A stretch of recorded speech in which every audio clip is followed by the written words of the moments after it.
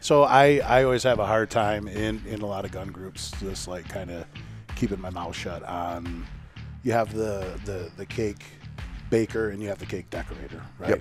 Yep. And everybody shits on the guys that don't bake their own cake. Yeah. But on the other hand, you'll go into a lot of these shops. When you get a part, you have to have the ability to inspect it, right?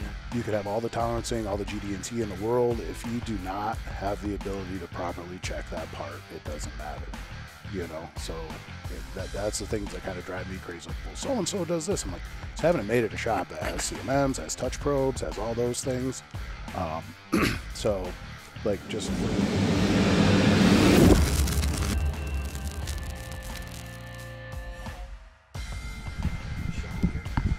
Should be, yeah.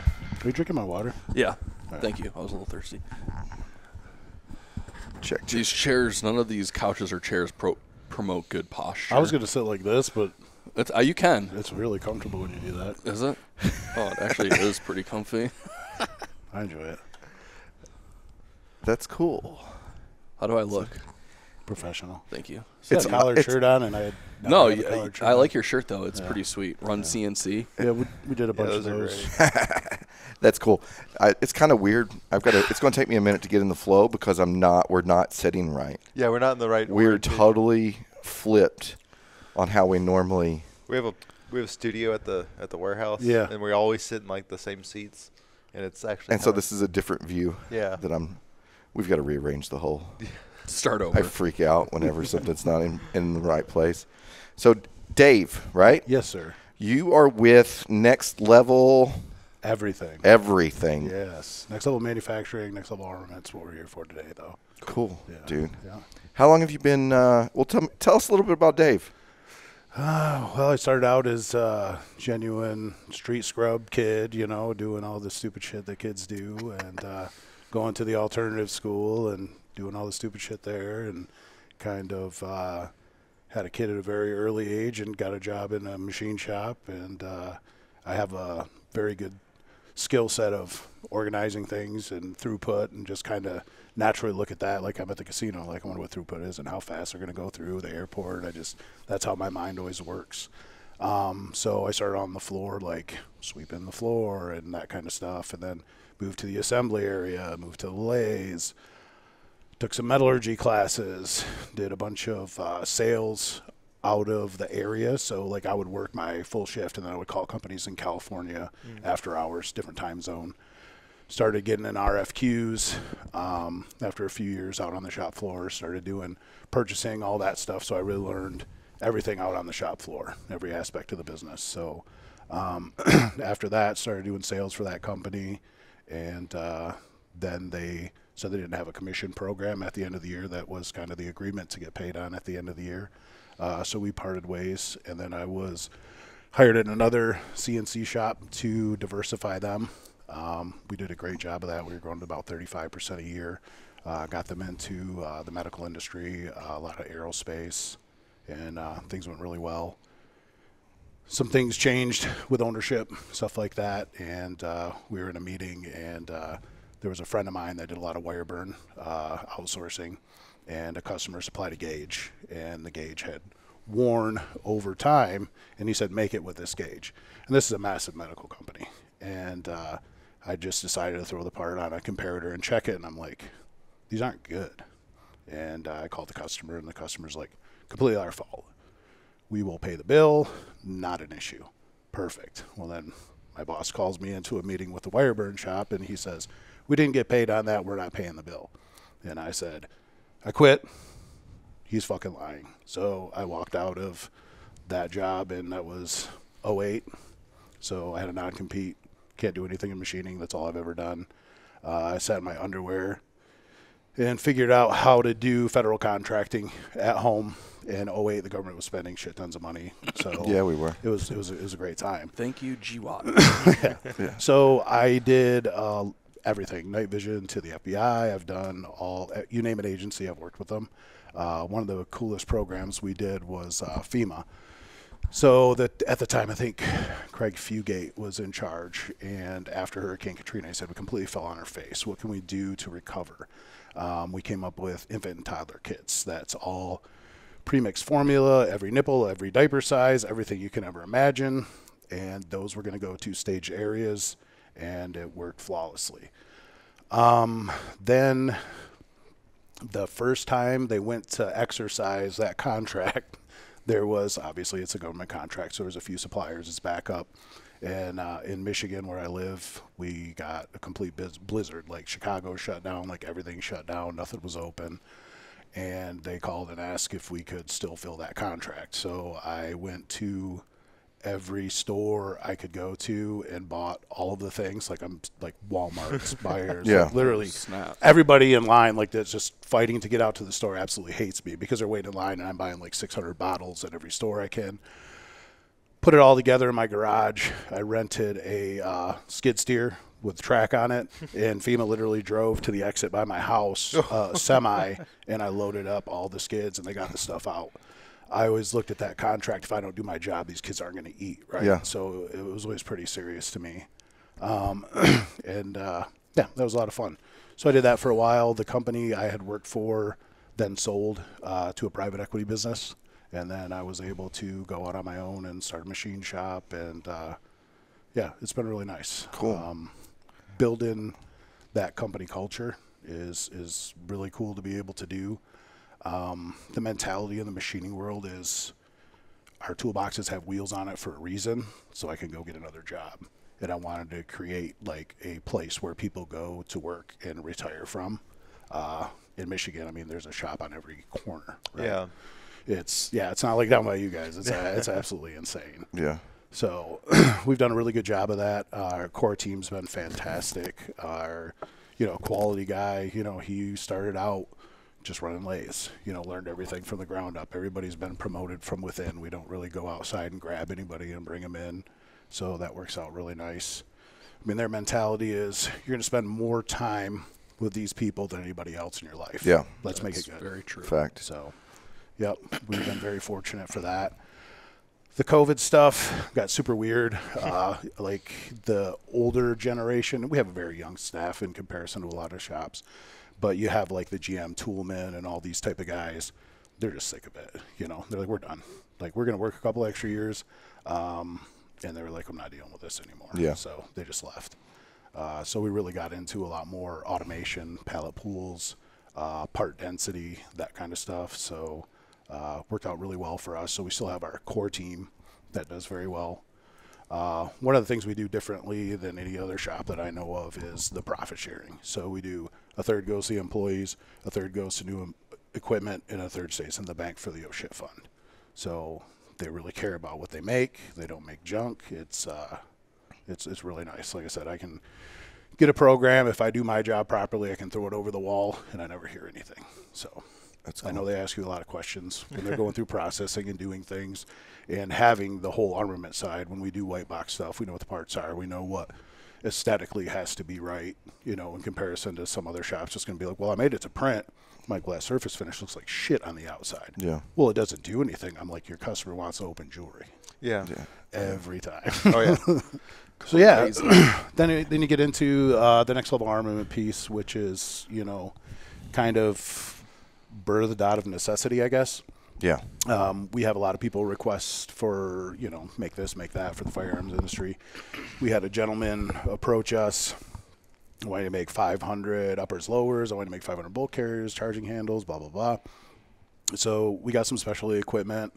We turned down the uppers and lowers and had somebody on the east side of the state run those. And then we ran everything, and he never paid a bill. This gentleman went on to work for the NRA and is being investigated for other scandals since then in the NRA, and got promoted. Meanwhile, he's getting investigated. They just kept bumping him up, so that was kind of Shocking. Yeah. Great. Shocking. I love that. He didn't just retire, did he? No, but he was close with that guy. So anyways, we kind of were like, what are we going to do, right? We're sitting here with all these pieces, parts.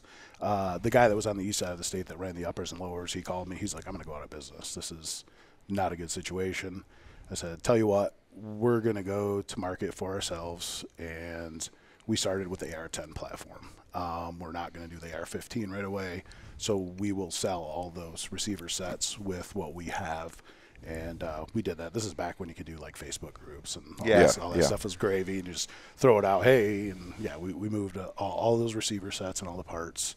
And then we went to market with AR-10, and that went fantastic. And then we eased our way into the AR-15 and everything else. So one of the things that kind of put us on the map was us being able to grab things from other platforms that weren't up to par when they came out. MCX, I had, when they first came out, we were at a show, and I had a couple of buddies that had them, and the back of that carrier group is Delrin, right? I'm like, this is a $2,200 rifle with a Delrin piece as one of your most important components.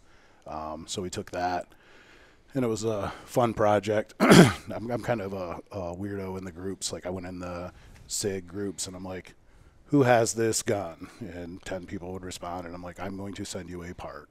Please shoot the shit out of it and let me know what you think. So I replaced that with a 4140 PH material, so we only sell one of them ever because they don't break. Yeah.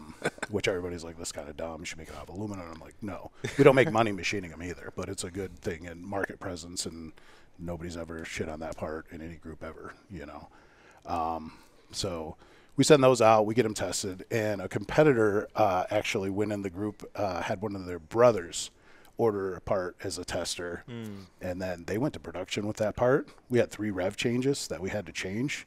So they went to market, and they made like thousands of them out of aluminum that didn't work and had a massive recall. And you get into the SIG stuff and different gen things and all that fun stuff. So we figured all that fun stuff out, and so that was nice in that group. We got a good presence. SIG M&P 1522, a lot of guys run that as trainers. That was one of the charging handles I thought we'd run like 100 of.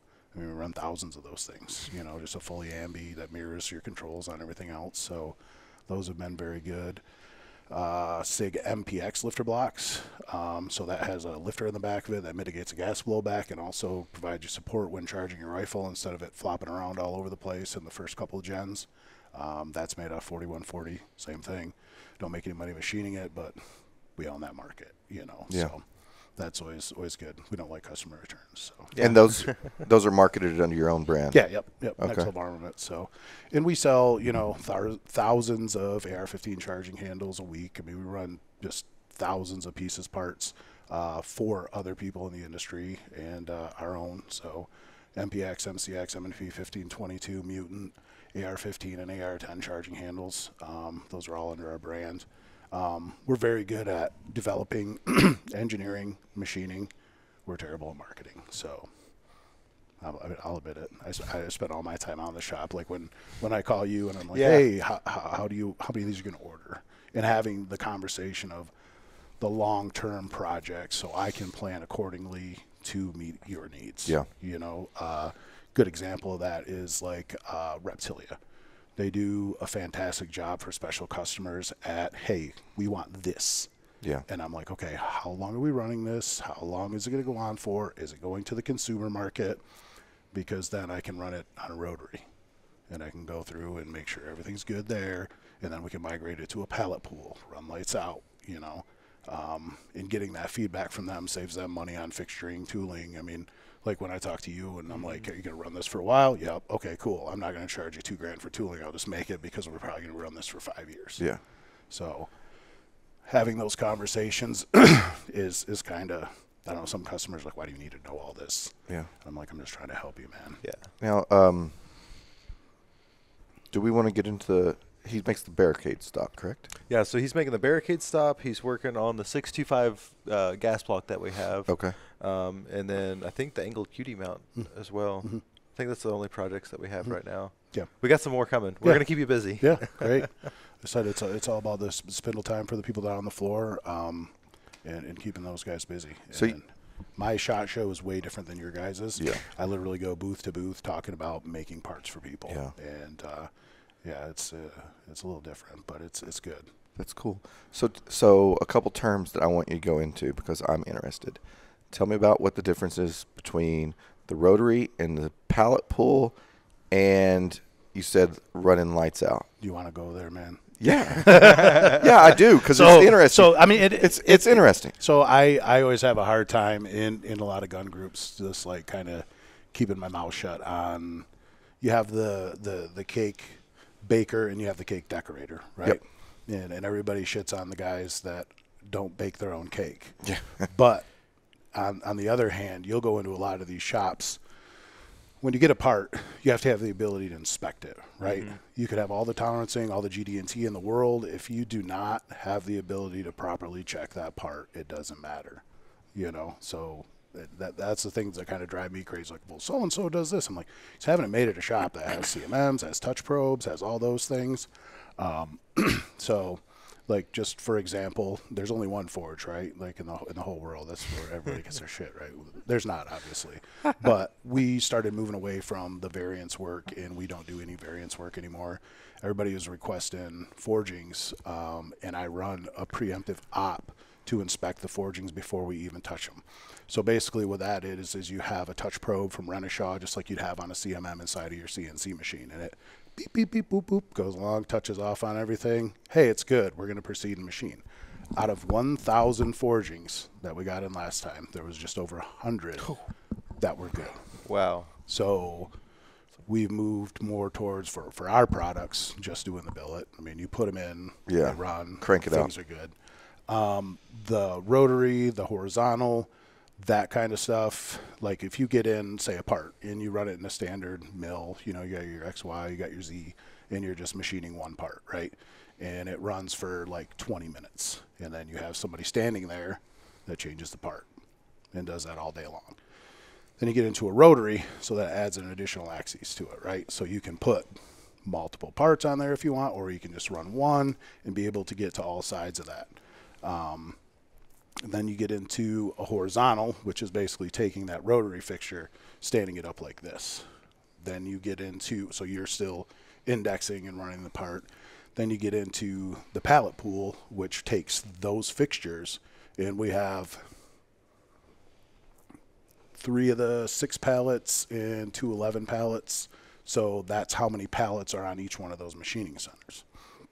So I could put upper on one, lower on one, your hand stops on the next one, and it could cycle through all those parts, lights out. What that machine also has is tool break detection. So it'll go down, little laser pops up. Yeah. Okay, that needs to be offset. This needs to happen. So that gives you ability to run lights out. And then also you have your touch probe in there. You can go make sure things are good before you proceed with the subsequent operations. So that works out really nice. And you get into what we call part density. So you have that face on every single one of your fixtures, right? So you have 4 sides, or you could do octagon, you can do whatever you want. The more parts you can fit there, the longer that tombstone's going to run, the less it has to be attended. So super simple. If you had 20 of these blocks that were running for 20 minutes in that first machine I was talking about, and somebody's standing there changing it, now that thing's running for hours. Now you run it on a 6 pallet station, and that's shuttling in the pallets. I think it takes 0.2 seconds. And boom, it's already machining the next one. Boom, it's already machining the next one. So that's where you get into a lot more throughput with the same amount of people. What's hard for people to understand is, like, when I started in the industry, I don't know, 24 years ago, shop rate was $60, $65 an hour. And that's still what it mostly goes for. A piece of equipment like that is about $600,000. That's no tooling, that's no tombstones, that's no nothing. So by the time you get that thing tooled up and ready to go, you're $700,000 deep easy. So it's you have to really look at that part density and attendance and things like that. I mean, employees' wages have went up, electrics went up, everything's went through the roof. So the throughput stuff is very, very important. And our shop kicks ass at it, man. They're very, very good at it. And again, that's why I ask so many questions on the front end, and why I come out to SHOT Show and sit down. And we do a lot of pull systems for customers. So we'll have parts in certain stages that take the longest part of the cycle time. That way, if they ramp up an order, we just go, cool, the second op on that part, operation, is going to be 2 minutes. And then you have an outside service that's 2 weeks. We can have you parts in 3-4 weeks anytime you need them, or whatever their needs may be. So what's an example of an outside service? will screw your parts up. That's what outside service is. I swear to God, you make jewelry all day long, and I've seen anodize come back just like. Yeah. And what's really frustrating is because that's at the most. It's the last stop. It's the most expensive that it is in the whole process. Yeah, 100%. And if it finish screws it's it a up, kick in then the it's- nuts. Yeah, it's there's nobody that's consistently good at anodize that I've met in 20 some years. Yeah. They'll knock it out of the park for like a couple weeks. I mean, I think it's another thing. It's gotten gradually worse. I know another guy we do a lot of white box for, and his hand guards came back looking like they were purple. I mean, there's 12 people that would buy those. There is. There's 12. I know. Literally We know dozen. one of them. I was gonna say somebody just sent out some FDE, and it came back and it looked like the zombie green fad they used to have. I was like, It's a retro. How did you even do that? Like, we wanted tan. It came back slime green.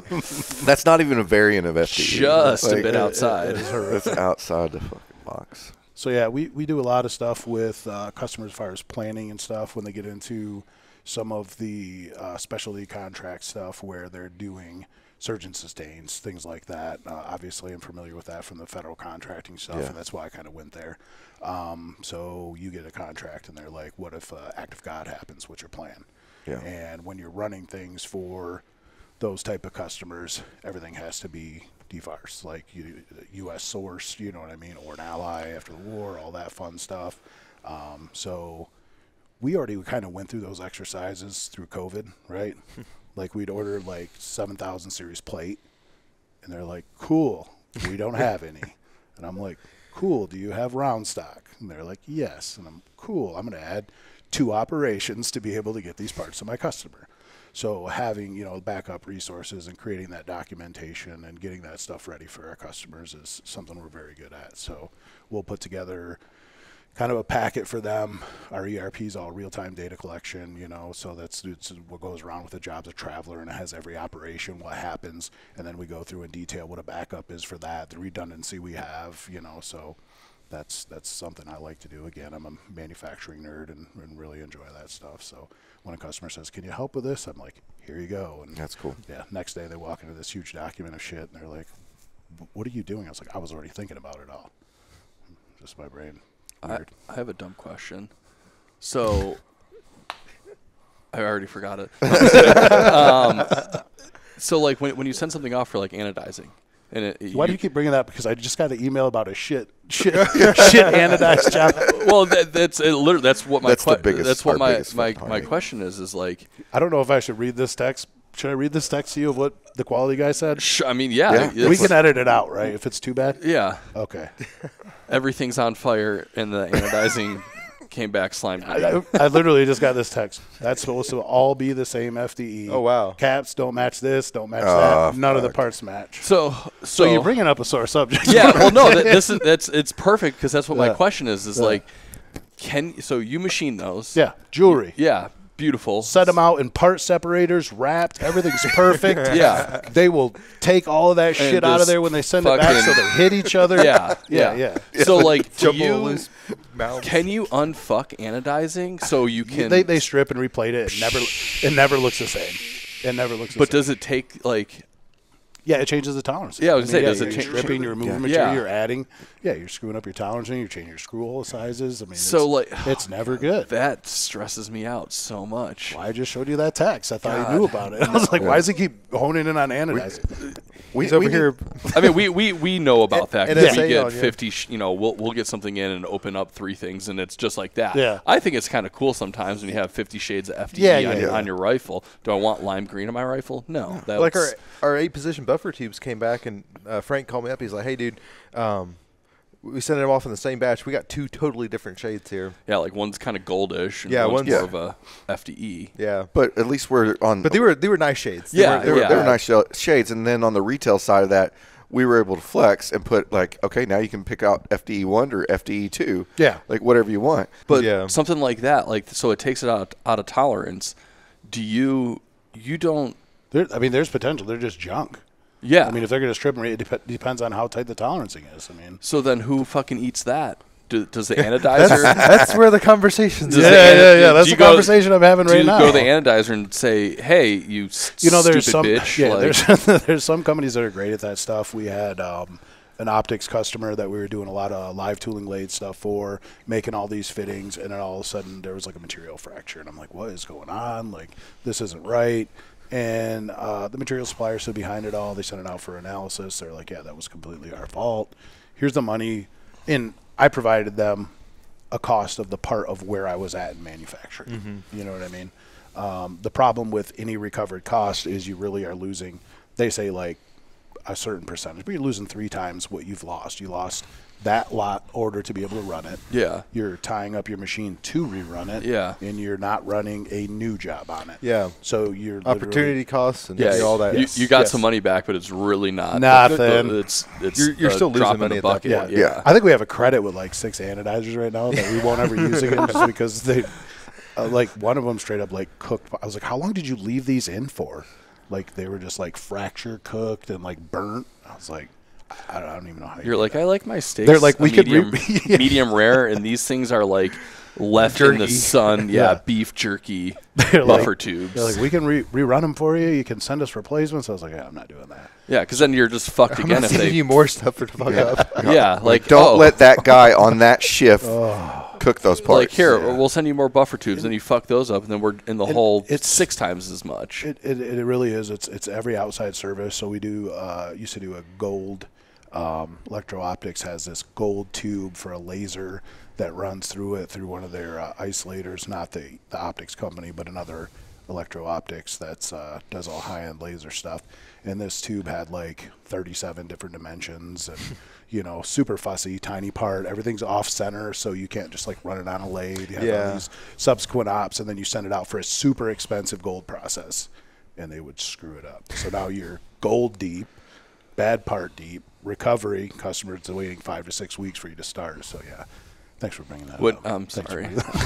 When you said laser, I thought of Austin Powers, just by the way. Yeah. That's where my mind instantly went to. I always do the same thing. Laser beams. And yeah, get into lasers. I mean, when we brought up the subject of, you know, a lot of these cake makers versus the cake decorator companies, you know, the ability to check parts, you know, like we have Keyence Vision system that if a part has 100 different dimensions on it, we can go in and program that thing, and we can just lay them across this glass table, and through lasers, using lasers, it goes through, it checks the parts in like, you know, a half a second and spits out a green or red, you know.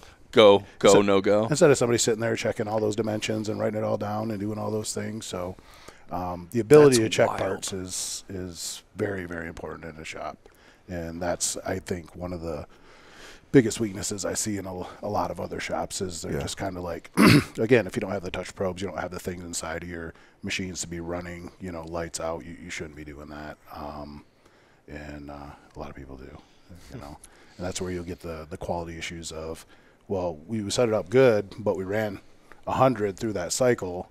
Well, tool broke on, you know, 4th one, and you know, or war, and that's not quite right, and you know, things like that. And then it somehow makes it to anodizing, and then you get it back, and you can't use it anymore. He keeps going with the anodize. Listen, man, I have no control over that. I mean, it's literally like one of the biggest problems that we see. Dude, it is the biggest problem for every industry. Yeah, and we get back from we do in-flight Wi-Fi connectivity, so you get on an airplane, right, and you got the internet and that radom on the top of it. We do that whole plate. Oh, wow. And then we make all the little fittings that go on there. We put it in a crate, ship it out. They do all their connections, store it on an airplane. And, yeah, it's great stuff. I have probably, I think that part's about 80 grand right now. What's into it that a painter that did the paint on it dinged the piss out of it. So I'm going to turn it into a conference room table. So one of those, it's every outside service. So my question is, is it about anodizing? Well, Ian's about to go flying through the window. To the Big Tex Anodizing Podcast. It's not really a question, but it is about anodizing. Should we just open our own fucking anodizing? No, bro. Do you know what anodizing entails? I bought a anodized system, and I don't even want to tell this story. It hurts. So I bought Can I have one of those too? Yeah. Show me on the dolly where they. Dude, let me tell you this story. It was the craziest shit ever. I had a breakfast sandwich this morning, and I feel like my brush still. I don't even know if I brush my teeth. It's okay. Can we edit that part out too? No, stays in. So I ordered this anodized system from this guy in, I think it was Boston or something. And he's answering my calls. And sends me all the quote, get everything ordered up, cool. He sends me over specs. I get everything squared away in the building. And then all of a sudden, he's always got an issue every time I call, and all of a sudden he's not answering. And I'm like, oh, my God. So then he just goes, just completely gone. And I'm like, this is wonderful. This is a wonder. I did some white box manufacturing for Zero Delta when they came out with their uppers and lowers years ago for SHOT Show. Made those, and I knew quite a few of the guys over there. Do you want your shoes anodized that color? That'd be sick. Those are your matching ones with yeah, Amanda. my wife and I have matching purple. That's cute.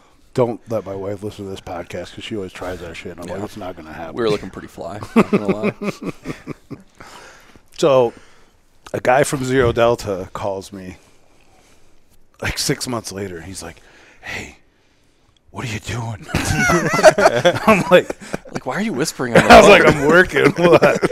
He's like, did you order an anodized tank from, I don't even remember the name of the company. I'm like, yeah, I ordered a whole anodized system. And he's like, I'm at their warehouse because we did too, and we didn't get shit, so I drove up here. He's like, there's a hilo out here. Can you send a truck?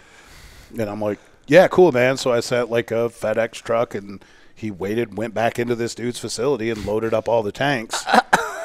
He's like, these are mine. Yeah, I mean, they're labeled to go to me. The dude just quit answering. And I'm like, okay, cool. Now I have this huge long line of anodized tanks because we're going to do a prototype side. We're going to do the black and, all that fun stuff. And one of the big problems that anodized has is the changeover, right?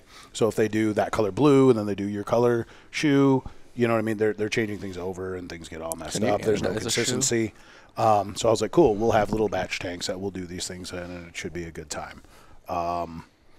That's all I got was the tanks. So I literally paid for the anodized system and got tanks, and I just looked at them for like a year, and I was like, cool, I'm just going to give these away for swimming pools for something. I mean, if we actually do a good job and everyone uses us because we do a good job, wouldn't that make sense? Just fucking if everyone sucks fucking butts at doing anodizing. We would be dealing with the ATF and the EPA. The EPA part. So yeah. No. All right, I know what we can just dump it into the ditch and it'll go into I mean, Hayden we have the big ditch. Yeah. Hayden dumps his car batteries in Lake Conroe. So, that's a fucking joke, people. No, it's not. No, it's not. I mean, it is. Okay, fuck you guys. I'm going to start Ian's anodizing, and then you guys can send me all your shit, and I'm going to do a really good job. I'm good. That's not something I don't want to get anywhere near that. Same with grinding, like everybody asks, like grinding, do you like dancing or like grinder? Oh, yeah, okay. You misheard me. Okay. But it's a last operation on super expensive parts. Everyone's like, why don't you do that? I'm like, it's a black magic, and it's like if you're over 62 and you run a grinder, it's great. Like there's no talent coming in that knows that stuff.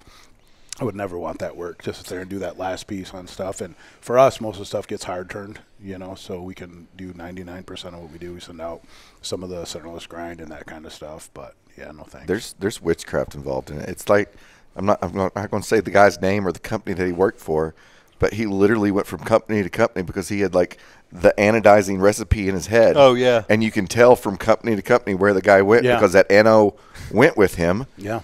And now everybody's like, well, that ano doesn't look like the same ano that you had before.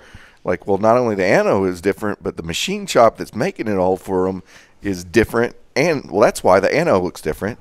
And like, well, we like the old ano. Well, you're not getting the old ano. I already got my name for my company in my head. Ian Zano. Ian Zano? Ian Zano. I like that sound, just one word. It flows really good. Yeah. Oh, but I do really seriously like these type of conversations and the conversations that you're starting to see in the groups of people understanding, metallurgy and things that are changing where it didn't used to be like that. Like everybody's like, oh, that bolt carrier's mil spec. I'm like, none of them are mil spec. I'm like, if you pull up that old ass mil spec print and it walks you through the stages of manufacturing that part, nobody is doing that anymore. Equipment's evolved, technology's evolved, inserts have evolved. Like none of that's happening. It's like knife groups. They start talking about metallurgy. Good.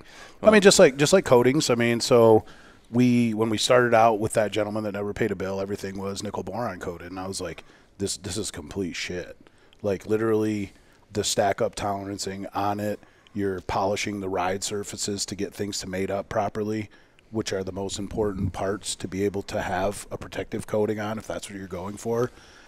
We do a ton of shear tooling for an automotive customer, so that's like tubes, and they get in these big hammer presses, and they come in and they just smash and smash all day long, and they'll run like 300,000 parts on that thing. And I'm like, well, that would probably be pretty good for a bulk carrier.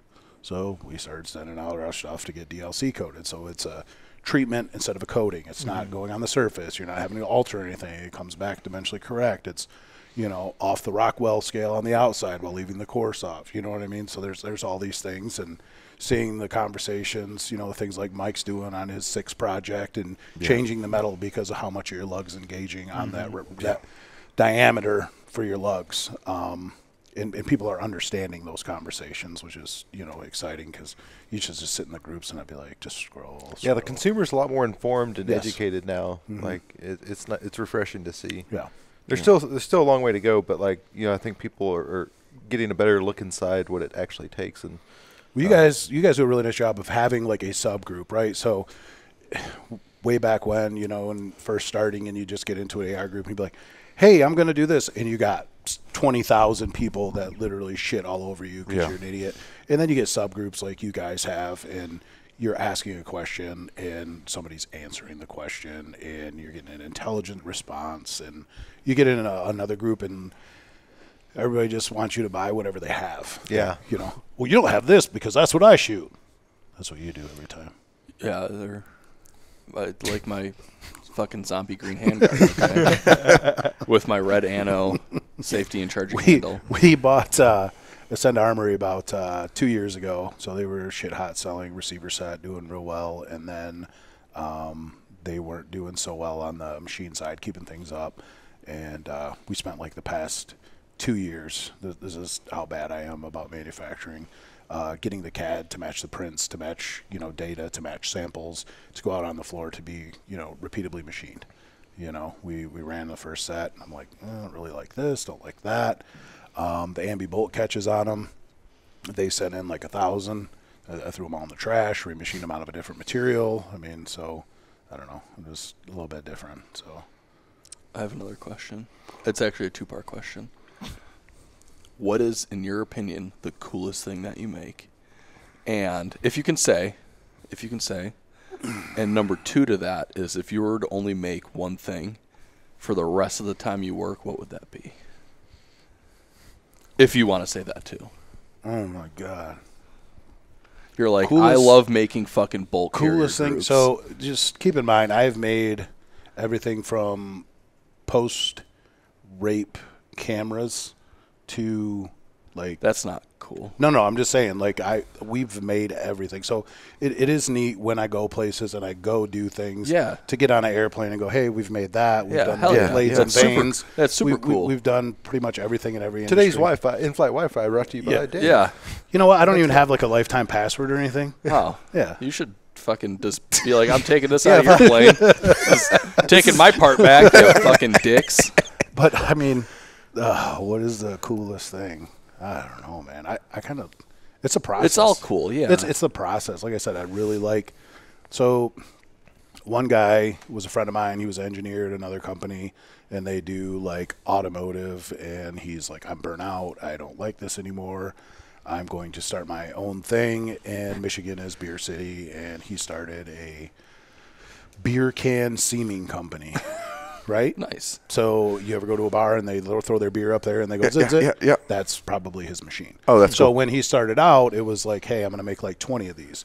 During COVID, the only way that the place could stay open was selling to-go beer. Yep. So to buy an automated system's like $40,000 a can beer. That's why they always sold this to the growlers. So what he brought to market was this system for you to cost-effectively can and sell beer instead of selling the growlers. During COVID, I think they were filling like 4 UPS trucks a day. That's fucking awesome. Like the semi. Yeah. Because you get into that, and depending on what your state laws and regulations are, some places couldn't do the growlers. Yep. Right? You had to. It was in the legislation that it had to be seamed somehow or in a can. Yeah. The bar couldn't fill up a growler. Thank you, government overreach. So Thanks, Bin Laden. I guess TABC is like so fucking corrupt. Takes alcoholic beverage commission. Yeah. It's it's a fucking like mob. Yeah, like they're all mob. The whole distribution. Like, all right, go and get off on a tangent. That's Never fine. mind. I'm into that. The whole distribution system of alcohol in the United States is an absolute racket. Yeah. A legal, government endorsed, government regulated racket. Like what's weird is like Texas. So Texas, everyone like there's no like state liquor stores. Like going to other states and seeing like state run liquor stores. Yeah. That's like wild to me. Yeah. So Dude, I Texas think North is- Carolina's like that. Yeah. Like, I think that's where I was. I walked in and I'm like, I got beer, but where's your liquor? And they're like, we can't sell it. And I was like, I didn't know, man. Fucking stop yelling. You're like, I haven't even had one drink yet, and you're already yelling at me. Yeah. You take it Anyway. easy, Mom. That's cool that's cool that he was able to pivot. But yeah, I mean, so I guess the answer to that question is just being part of other companies' successes and watching that growth is my favorite part of it. And everybody at the shop knows, and it's communicated very well with them of what's happening with our customers, where they're going, what they're doing. When new projects get in, I mean, everybody pulls up like your website, looks at all the stuff, looks at what we're going to be doing. And just being a small part of that, that's the biggest part of our success is being an extension of successful companies. nice. And That's if I a good could answer. make one part for the rest of my life, it would probably be just like a square block that's not anodized. You're like, we made 40,000 It's metal got blocks awesome today. tolerances too. Yeah, You're yeah. like, You're like, the tolerances are my own. I just Yeah. kind of do what I Here's a want. cube. It's just shiny. Yeah. Cube. Little. Yeah, and it's like, you know, you'll re-engineer, you'll redo things. Like we got the titanium drum safety selectors on the new platform that, you know, they're great. Now I got to talk to Mike about his detent that goes in there because that titanium's going to eat up those shitty little brass things super fast, you know. So that evolution never stops. You can make dice. I've made dice. Yeah, you could just do that for the. They would be really expensive. You're like, I made titanium dice. I'm and sure that they're- there's be some like gamer nerds that would buy like a whole D&D dice set that was all. I'm sure that's out there. You can get like Just called titanium me a nerd. Yeah, no, he's a nerd. certified. Nerds. No, I am about the manufacturing stuff and machining stuff. Like I said, I mean, I want it's always dice. evolving. It's always changing. You guys are welcome anytime you come up to Michigan to be cold to come check it out and, you know, see how we do things. And miss being next door we got a die cutting facility where we do like all the automotive logos, all the GMC stuff, all that stuff. It's kind of neat to watch that machine just shit out that kind of stuff. And That's super cool. So what kind of machinery do you have? Like wire EDM, lathes? live tooling lathe. So we went with Mazak on that stuff. So you spend a little bit more money up front, but you have the conversational programming. So like where a lot of shops run like the G code, so you're manually like typing everything in and doing all that stuff. Where Mazatrol, you just go in there and you program boom, boom, boom, and then it's very easy to use. So right now we run obviously it's like some mid-volume stuff on the lathes. We'll get some orders through like TacPack where they want like 50,000 of a muzzle device or, you know, something like that. So that's a bar feeder with live tools, so it's literally clinking out a part. You have a rotor rack on the bottom of that, so it's got a parts catcher that goes, drops it into that rotor rack, and then keeps them all in sequential order, right? So you can come in the morning, you're checking your... I'm not lying. Why are you looking at me like I'm lying? Because I already It's have like another he's question in my mind. full of shit. Just see the light bulb go off. Yeah. So, I just want to know how long it takes to make 50,000 missile devices. well, let's do some math there. Cycle Okay. time, 6 minutes apiece. Do 6 that minutes? math while All I keep right. going. So keeps them all in subsequent order, so you can go through, inspect all your parts, and make sure, from here back had an issue, or you know, things like that. So conversational programming on a Mazak is what we went with there. They have great training, great support. They're Japanese owned but American made in Kentucky. And then we use a lot of Haas machining centers for the low volume stuff. The training's great. You can send the guys out. We got this guy that looks like Colonel Sanders and smokes a pipe and does a really nice job of keeping people educated. So you go level 1 class, like operator, level 2, learning this, level 3 programming, and they do a really good job of that. As far as like super tight tolerance, long life stuff, you know, they're obviously not the end all solution. Pallet pools, we have Kiwas and also a Okuma line. What is it? The MBX 4000. So those are very high and very tight machines. We're actually putting up another facility with 12 inches of concrete because apparently 8 is not enough. and we are only able to run those machining centers at like 75-80%. So that's what they say. I'm probably going to spend. Why can't you do 100%? Because you can start to feel the floor vibrate and things like it's moving really fast. I feel like. Did you think of your next question? Yeah. Why don't we just make a better floor? So we yeah, can I mean, run I'm at literally 100%. just pouring that floor is like an extra $180,000 just to go for thicker concrete, so we can run Make faster. another 50,000 fucking muzzle devices then. So how long does it take? Well, I'm not good at math. You're asking the wrong. And your person. calculator apparently is not good at math. So either. 50,000 divided by 6 minutes is 8,333 minutes. Hours? What is it? Hour Hours or minutes. minutes? There's It's minutes. Minute hours? And then divide by what? 60. Divided by 6. Okay, yeah. That's the part you were missing. Yeah. there you go. 138 hours. Dude, Little math thanks for lesson helping for me you. do math. How many It's days too is early that? for math. How many days? How is many that? days is it? Oh, shit. Oh, we got to start over. Well, on this episode 138, of We divide know that you by smarter than a fifth 24. grader. It's 5 days. We now know why we didn't move Ian Yeah, into that's accounting. why Ian's I'm not not an accountant. Well, actually, never mind. I won't get into that. Yeah. I kind of want it now. I'll leave that alone. So question, like how much does it? So let's say those muzzle devices took 8 minutes to run. How Yeah. much of a cost difference is it? Is that 2 minutes? Does that account for? I mean, you want me to do that's the what you get math? I into. have You it got your pulled up. cycle time, but then you also have, QC time, all that kind of stuff, and outside services on those. Those always get black nitrided, so that's not as bad of a service. They usually do a pretty good job on that stuff for us.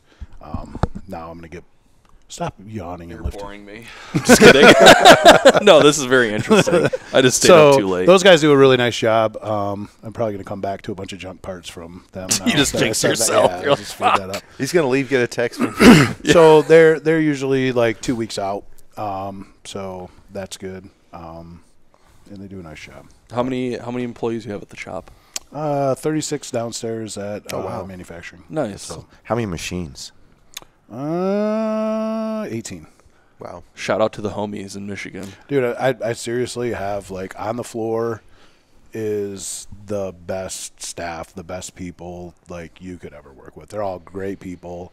I've known, like, the guy that's a quality guy now. We've been friends since we were 15. He worked, Nice. He was working, like, concrete, came in at Did he night pour the shift. floors? Oh, you should get a Fucking- discount. Yeah, hell right. Dude, idea. This guy's full of them. That's why we keep them So you gotta keep them around. Yeah. There are usually bad ideas. But yeah, that whole culture in family aspect and family first for them. If something happens is nice, and they treat me the same, and it's open door policy. I mean, I have, as you can tell from this conversation, and I segue into 30 different things. Like, I have a little bit of ADD, it's a smidge. So I'll go in and like puke on the whiteboard of how to even further enhance customer service. How can we get better at this? How can we get better at that? And put everybody's name on there and what we can do this year to do this. And we go through and prioritize it all. And, that's been another focus part of the armament thing is how many phone calls can you take a day in the gun industry? Yeah. Back in 1982, me and my uncle went out to Montana. Yeah, bro. Yeah. So great. Love to hear it. But I can take like 5 phone calls a day. So created a customer service portal people can log into, have a resolution, have a method of tracking things. Yep. Yeah, that's a big part of it. Yep. Being able to track that. Set up the voicemail system so people can just text me. I can respond to hundreds of texts and do all that fun stuff. And, you get the red flag things like we were talking earlier about our muzzle device for the Bushmasters. Like everybody's like, well, that's probably not a cool, but I'm like, we sell thousands of those parts because Ruger came out with, I think they were shipping for a while with nothing on them, and then they had like a bird cage on them. So we sell those, and we sell them threaded for the Bear Creek. We do. I think there's a third company came out with some off weird ass thread.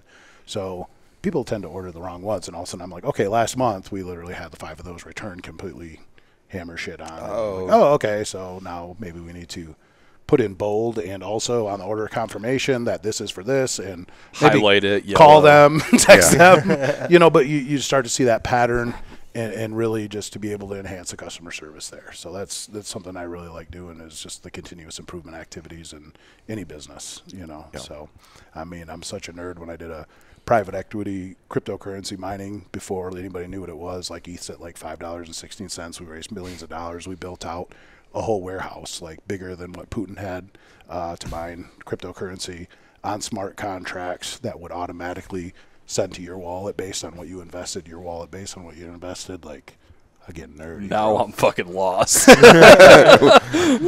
But sitting down again and just coming up with the continuous improvement stuff while we're rolling it out, we're building this thing. That's what I really enjoy. And like I said, sitting with you guys and chatting about what's the future of this project look like? What are we doing? What do we need to focus on? Because you guys are great at marketing. You're great at sales. You know what you're selling. You know how often you're going to sell these things. You know, so fun. You got any other questions? What is the meaning of life? What's your biggest fear? My biggest fear? Ooh, man, that's a hard one. Really? Yeah, I don't. It's not really, for me. I never used to be scared of anything ever. Like, I don't know. My biggest fear. So I had, like I said, kid when I was young. So I got a anodizing. 26-year-old daughter, and then I got a beautiful COVID child. So I have a almost 2-year-old now. Nice. Yeah, and I'm just like, when you're like 17, 18, you got a kid, you don't think about shit, right? Yeah. You're just like, life. Like, I got to work 60 hours, and I got to go build decks on the weekend and try to hustle and make this money, right? Yeah. Yeah, now I'm just like walking my daughter down the stairs like, God, I hope I make it to her wedding. I'm so old. You're not that old. Did you see I have gray hairs? I got fucking gray hairs. My wife makes fun of me daily about them. Chris doesn't even have hair. That's like Josh asked this morning, hey, man, you got any hairspray? I just looked at him like, motherfucker. Yeah. He's like, beard? He's like, I'm going to leave this room right now before it happens. Oh, damn, I don't know what my biggest fear is. What's your biggest fear? I don't. Mine? Yeah. Dude, I got 2 small kids as well. Yeah. Like, I got a 5-year-old and a 9-year-old. It's weird. Dude, right? like, every day, like. But when I was 17, 18, I never even Yeah. thought about any of that shit. Yeah. Now I'm just like I said, I'm walking down the stairs and I'm just holding her. I'm like, God, I hope I'm at her wedding. I hope all these things are great. Yeah. Like, Crazy. so dropping off, I mean, for instance, that whole thing, like dropping off the kids at school the other day. And That usually means pooping, but go on. Right, but yeah, but like literally dropping the kids off at school before heading into work. You know, like it's Texas law now that there's got to be some sort of security at the school, right? There's got to be armed security at the school, whether it's police officer, uniformed, ununiformed, whatever. There's got to be armed security at the school, which is cool. Yeah. I'm glad they finally just made it to where they have to do it. I did not know that happened. Yeah, and so we have a uniformed police officer at the front door. Montgomery County every day. Yeah, every day. That I don't know who's paying for that, but somebody's paying for it. Anyway, either way, taxes are out of our pocket. My oldest goes, Daddy, why do we have a police officer now at school? I was like, well, he's here to protect you. And she goes, because you're not? Yeah. I mean, yeah. Yeah. What's your biggest fear? I don't know. You do. You read all the time, bro. You got to marinate on that kind of stuff. Most people tell me clowns are some dumb shit. You're going to tell me clowns and I'm gonna... No, it's not clowns. I just shoot him in the face. Yeah, That's why I carry a gun. Probably my wife. Yeah. Oh, yeah. I'm scared to death of medicine. Yeah. No, I don't know. Like, I don't have any kids yet, but Yeah. like, I want kids someday. So Yeah. yeah, like making it to their wedding or some, just like not seeing, like, I would like to be a grandpa one day too. Yeah. Just, I don't know. You're gonna make me cry now. Yeah, Like, that's don't make me cry. We get weird all the time. Yeah. Let's segue into a bunch of dumb shit. we I'm sorry. can eat some edibles and get weird. I'll mute Ike on this, but dude, that can be responsible for like how many employees you got right now? 23, 23. 22. Like, that's a huge responsibility. Yeah. And that's the way I always look at things is like I'm not keeping food on my family's table. I'm keeping food on collectively between all the companies, probably about 60 people's families. Yeah. And then also there's second and third order effects too. Like, Yeah. I mean, the stuff that you do helps keep other people employed. Like, Yeah. you know, there's a huge sphere of influence that you have, not just directly, but like They say indirectly. every job that we create creates 8 trickle down in the studies that you see in the economic stuff in Michigan. So anodizers. Yeah. Because they run parts 3 times. Fucking assholes. But yeah, laser engraving, that kind of stuff, the assembly companies, and yeah, there's a lot of good shit that's flowed down from what we do. So. Yeah, because if I didn't, and I'm not sucking up here, but like Oh, if I it's didn't work fucking- for you, He's right? Oh, If I didn't work for you, I couldn't pick the kids up. I couldn't drop them off. I couldn't be flexible at what I do work-wise. You know, like there's a huge impact that working for Big Tex Ordnance has in my life, other than, according to Charlie, me working with my best friend. Yeah. So Me and Charlie are tight. yeah, Shout So- out to Charlie.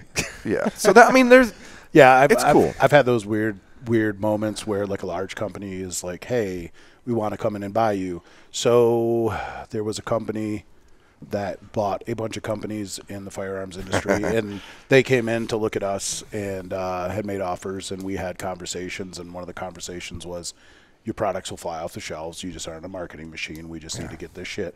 But we're going to basically shut your Michigan down and move it out to wherever they may be. I'm sure you know. China. No, not there, but close. So I just look at that like I said, the guys get that profit sharing. They, hey, I'm taking my family to Disney. Hey, I'm doing this, So, for me to look at, this quick cash out type of thing and private equity buyouts and stuff, it's not something I'm ever interested in. And I've had the offers from other large companies to come turn them around, and I'm like, I couldn't think of a worse job to have. Like to walk in and do an evaluation and be the Bobs from Office Space and just sit down and So tell me what you do. and just be like, okay, I just picked out 6 people to ruin their lives. You know what I mean? So using your business superpower to create jobs instead of eliminate them and make large companies, more profitable. I really like being in the small business space. I do a lot of volunteering for the SBA, so actually, when I had my federal contracting company, they called me. I knew the guy down at the university hosts like our SBA, and he says, hey, I don't want to create a competitor for you, but there's this lady that really wants to get into federal contracting. I said, do you know how much money they spend? Like, I'm not directly competing with this lady on anything. You could be doing the exact same thing, and you're not worried about it. But it was cool. She went on to become like Minority Woman Supplier of the Year. You know what I mean? Cool. It's just sitting down, coming up with processes, and doing all that stuff with them is, it's fun. I really enjoy it. So startup stuff, that's good. We got to get you and Brendan on a plane to go up there and tour the facility. I want to go too, though. I'll go on a different plane. You got to go on a different plane. We were explaining that to somebody last night. The continuity of leadership or whatever they call it. Oh, yeah. Last night at the Leatherneck, somebody was like, I'm like, well, why did y'all take 3 different flights? I was like, because if one goes down, we still got somebody here. The Leonard Skinner. I accidentally said Jimmy. I said Jimi Hendrix, and they're like, I was like, no, Leonard Skinner. My bad. Chill. Yeah, that'd be great. Like I said, I love giving the tours, love doing that stuff, and we're really focused on working with you guys and then like companies to be able to support the brand and have good representation and good staff.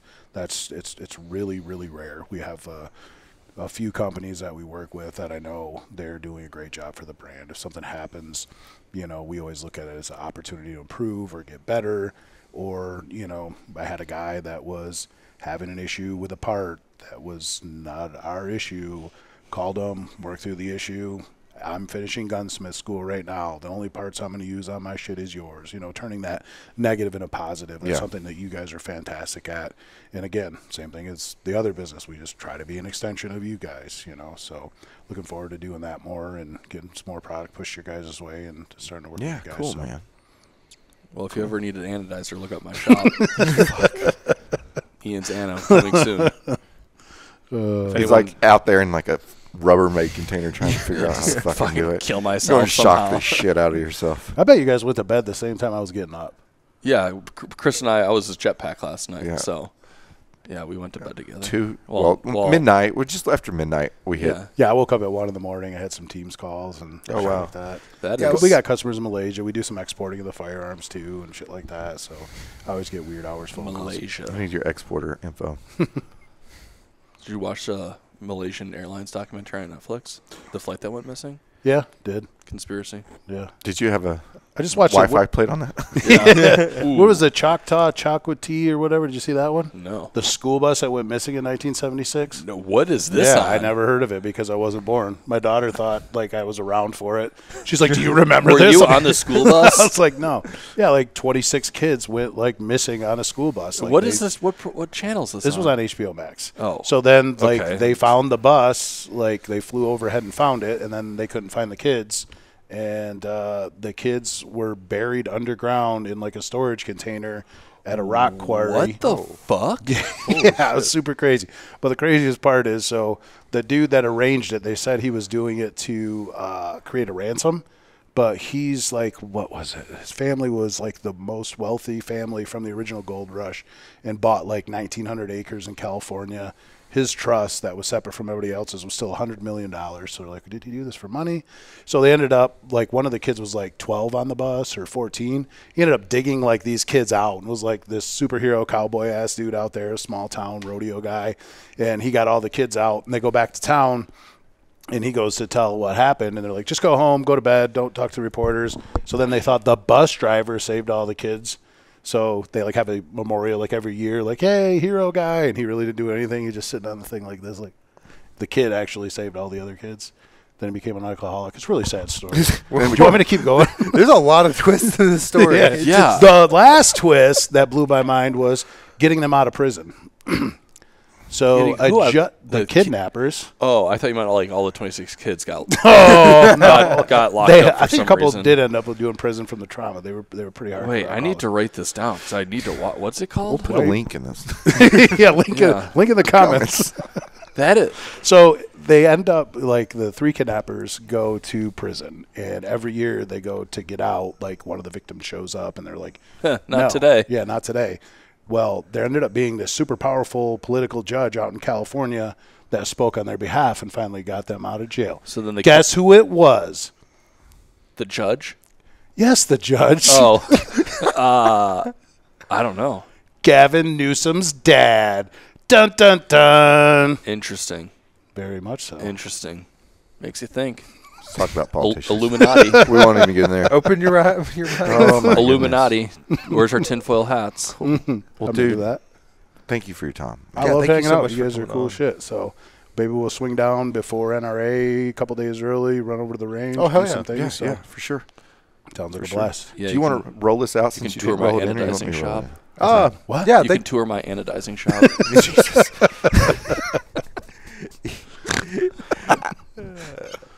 It's just like out in the back, got all these like, little buckets and Buckets and batteries. Hayden's used car batteries. he's digging them out of like Conroe. He's like, oh, this one's still good. Well, anyways, if you're still here, you managed to make it through all that. Thank you for watching, listening, however you're consuming this podcast. Go check out Next Level Armament, and then I guess if you need stuff made, Next Level Manufacturing. And then also Ian's anodizing shop coming soon. That's going to happen. It's awesome. Saying it now. But thank y'all for watching. Like, comment, subscribe, tell your mom, tell your friends, all that good stuff. Ian? Definitely tell your moms. We like moms. That's all. We'll see y'all next time. Thanks, guys.